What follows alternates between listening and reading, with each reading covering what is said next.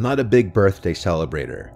I'm not the type to make a big thing and invite all my friends out or throw a party. My close friends know this, so usually I'll do something more low-key with my family or close friends. One year in particular, after I went to dinner with my family, 3 of my friends were texting me trying to make plans to go out and do something. Not out to bars or anything, we were only 19 at the time and didn't have fake IDs. My friend Jay has a Jeep, so he suggested we go night off-roading on one of the trails about a half hour from our houses. It was this really huge state park that had trails big enough to off-road on. He had done it before. Technically, you're not allowed to, but past dark, nobody's in those woods. Since my birthday's in July, the days are really long. It doesn't get pitch black until around 9 o'clock, and I'd say that was around the time we started heading over to the park. My friend Carl brought a bunch of weed, and my other friend Joey brought a handle of vodka to celebrate my birthday. The plan was to hotbox the car in the middle of the woods and just get really fucked up. Jay wouldn't be partaking in the alcohol since he was driving. So past a certain hour, the entrance to the state park's parking lot would be coned off, but since there's no night security guards, it's easy to just get out and move one of the cones and drive around it. We just were on the lookout for any cops before entering the parking lot.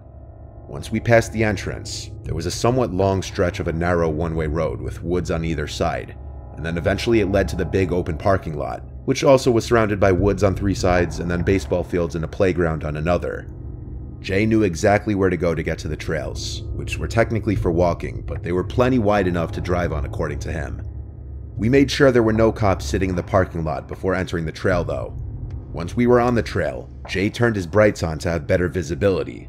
Some parts of the trail were definitely very bumpy and tight, where he'd have to drive slowly to be sure not to scrape any trees or bushes on either side. The trails were not made for cars after all, so caution was necessary. But it was definitely fun at first, where the trail would open up or there would be drops. The bumpiness of the ride made it fun, almost like an amusement park ride. Carl lit up the joint he rolled and started passing it around. When we were deep enough into the trails, Jay stopped the engine and turned off the headlights. We sat in the car with the music playing and the bottle being passed around. The music was pretty loud too, so when all of us thought we heard something from outside, we genuinely went silent and looked at each other. Jay turned off the music, and we all said basically at the same time, "What was that?" or "Did you guys hear that?" We all agreed it sounded like a high-pitched screaming. Jay turned the headlights back on, but we didn't see anyone in front of us. Still, we wanted to move out of that immediate spot, so he drove a little further down the trail. Once we stopped again, we agreed it might have been a female fox we heard.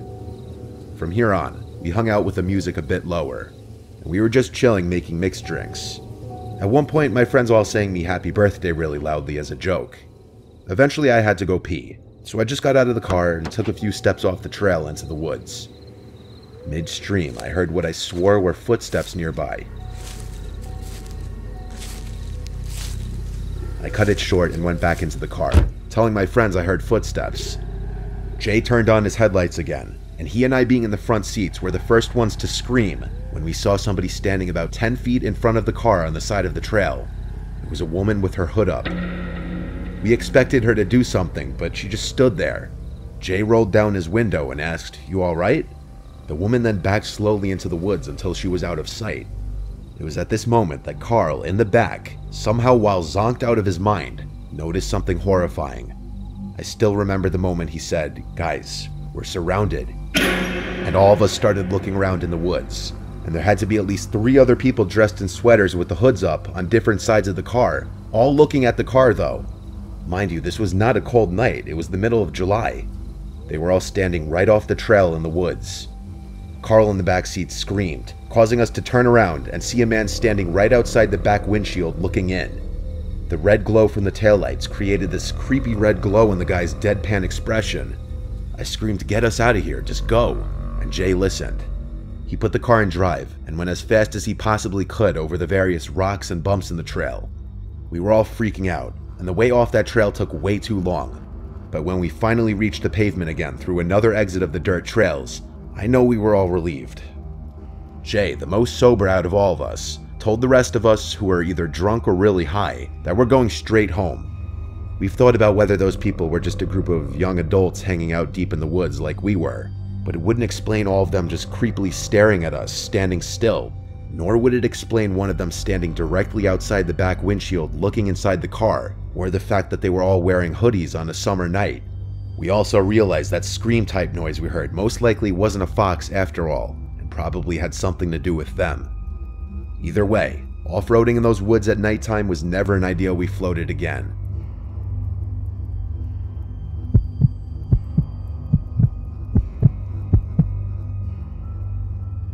I'll never forget my little sister's 5th birthday, but not for a positive reason. It was at a tea room type place that did princess parties for kids' birthdays. I didn't want to participate in any of the activities or princess interactions since I was worried about people thinking I was a baby, like a typical tough 6th grader. Instead, I was playing on my DS in a chair in the hallway when a random woman approached me and asked, "Hey, you're Gloria's kid, right?" Gloria is my mom's name, so I told her, yeah. This lady tells me that she's my Aunt Sarah and that I was probably too little to remember the last time we saw each other. She started talking about how big I had gotten and asked how I was doing in school. I was pretty used to these kinds of interactions with relatives, so I didn't question it at all and gave the usual answers. Sarah then told me that she brought a large dollhouse as a birthday present and needed help carrying it out of her car. She told me that she also had brought another cake and offered me the first slice if I helped her. I was almost 12, so I was taught about creeps and the fact that this was an almost textbook kidnapping scenario. But like I said, these kinds of interactions were super common in my family. I also admit that I made the mistake of trusting Sarah more because she was a woman, so I agreed to help and followed Sarah out the back door. The car wasn't parked. It was still running with the man in the driver's seat. Sarah could tell that the man being there made me suspicious, so she quickly told me that was my Uncle Dennis and started urging me to hurry with the dollhouse before the cake frosting melted. I got a bad gut feeling. Why hadn't she asked Dennis to help her carry the dollhouse in? And why did they keep the car running when there was plenty of empty spots to park in? I stood where I was and refused to move. Sarah's tone became much less friendly as she was now commanding me to come to the car. Sarah tried to tug my jacket sleeve, but I swatted her hand away and yelled at her to stop. She looked furious, and for a second I thought Dennis was about to step out of the car. Thankfully, we all heard my mom and aunt loudly yelling my name. Sarah jumped in the car, and she and Dennis both took off. I ran through the back door and met my mom and aunt halfway inside. I immediately told them what happened. My mom hugged me and told me she was so sorry and that everything would be okay, while my aunt told the tea room workers. They basically put the tea room into lockdown and had all the kids gather in one room to make sure no one else had gone missing. Thankfully, no one had. The police eventually came to speak to me about what had happened. I told them as much as I could about Sarah and Dennis.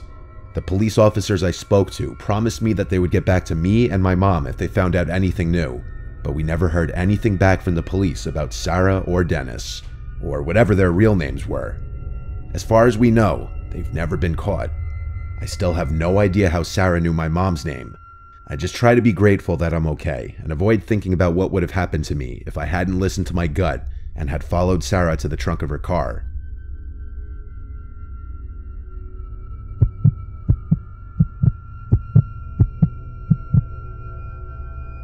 My uncle is really well off and has a really cool house on the water with a huge backyard and pool. So for my 21st birthday, he let me use the backyard to throw a big party since he was out of town for the month anyway. Since it was my 21st and I wanted to go crazy, I invited all my friends and told them to invite all of their friends, just as long as they bring their own beer. The party started at 8. My uncle had a surround sound speaker system in the yard that was perfect for parties. I just plugged my burner phone in and put on a music mix that was good for parties. I told everyone that I invited to stay out of the house though unless they were going to the bathroom. It was strictly a backyard party. I quickly realized there were more people than I was anticipating. Almost all of my friends who I invited showed up, with extra people accompanying them. And then on top of that, people I didn't even recognize were walking in groups together through the gates. I had to assume everyone here was invited by people who I invited. But when there were easily more than 80 people in the backyard, I started getting anxiety about the cleanup and potential damage I'd find tomorrow. I tried my best to keep an eye on who was going in and out of the house. It was a long night though, and being the birthday guy, I did get distracted often. The party got way more crowded before it started to slow down, and eventually police came and shut down the party because multiple neighbors complained. So I had to tell everyone to leave except for a select group of my friends.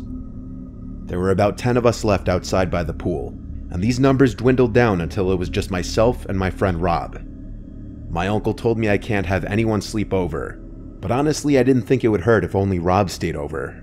He was blackout drunk anyway, and would easily just pass out on the couch. I walked him inside, then went back outside to lock both gates, then locked the back door. By the time I got inside, Rob was already sprawled out on the couch in the living room, and any time I'd attempt to talk to him asking if he's asleep already, he'd just make a half-effort groan sound. So I left him there. I checked the bathroom to make sure it wasn't too dirty, and minus a couple empty beer cans on the counter, it wasn't bad. The cleanup wasn't going to be too bad tomorrow with the help of Rob. I went upstairs planning to sleep in one of the many bedrooms, wondering why my uncle was so strict with no one staying over when there's literally 4 extra beds. The 2 fancy stairways in the giant foyer led up to an upstairs balcony that overlooks the foyer, and then a bunch of bedrooms and 2 bathrooms and another living area. I brushed my teeth with my finger in the upstairs bathroom and went right to sleep. I was drunk too, so I fell asleep with ease. I woke up about an hour later feeling really nauseous. I mixed way too many liquors. I had to run to the toilet to puke. After I puked, I walked back out into the upstairs balcony area, and I heard footsteps from down in the foyer. I walked over to the railing of the foyer balcony and looked down. I said, "Rob," and I saw a figure in the darkness below stop moving. I felt like I could see them looking up at me, but with how dark it was in the house, I couldn't see the person's face or any features. I then heard something from the living room downstairs. The sound of snoring. It just dawned on me that the person in the foyer wasn't Rob.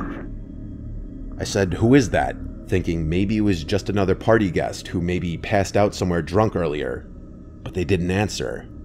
I heard more footsteps from the kitchen area downstairs. My heart started pounding now. I said, "I'm going back to sleep," pretending like I thought they were just party guests, when in reality I was going back to the bedroom to lock the door and call 911 right away. But then I remembered Rob was down there. I had to try to warn him. I called his number and someone picked up. Before saying anything, I said Rob at least 3 times. All I heard was breathing on the other end. I hung up the phone and dialed 911 now, and while on the phone and whispering to the 911 operator, the doorknob to the door twisted around, and then there was a light knock on the door. I asked the operator in a whisper if I should say I'm on the phone with the police, and he said no, don't announce my presence. I asked what about my friend Rob, and he paused for a second as if he didn't know what to tell me. Then he said just wait in the room until police arrive. If they think my friend is asleep, they probably wouldn't harm him. I could tell even the operator didn't really know what to do about that, but I figured that was the best option too. At this point, all I could do was wait in the locked room, waiting out the intruders until the police got there. The operator told me police were arriving now, and that they would try the front and back doors. The police were able to enter through the back door, which was left open by whoever the intruders were. Only then was I instructed to go downstairs and meet them. I woke up Rob and explained everything to the police while he listened, still drunk and confused. I searched the house seeing if anything was missing, but it wasn't my house, so I didn't really know what was there beforehand. My uncle's bedroom was locked, and he didn't have many valuables just sitting out in the open. The police searched the entire house before leaving. They said they'd keep an officer on the block for the night, which made me feel a little better. I never told my uncle about this until one day he asked where his Cartier watch was. Apparently it was stolen right from the kitchen drawer by one of the intruders. It was then that I had to tell him the truth, and obviously he was anything but happy. He never asked me to reimburse him for the watch, but he also never allowed me to throw any kinds of events at his house again, and I can't blame him for that.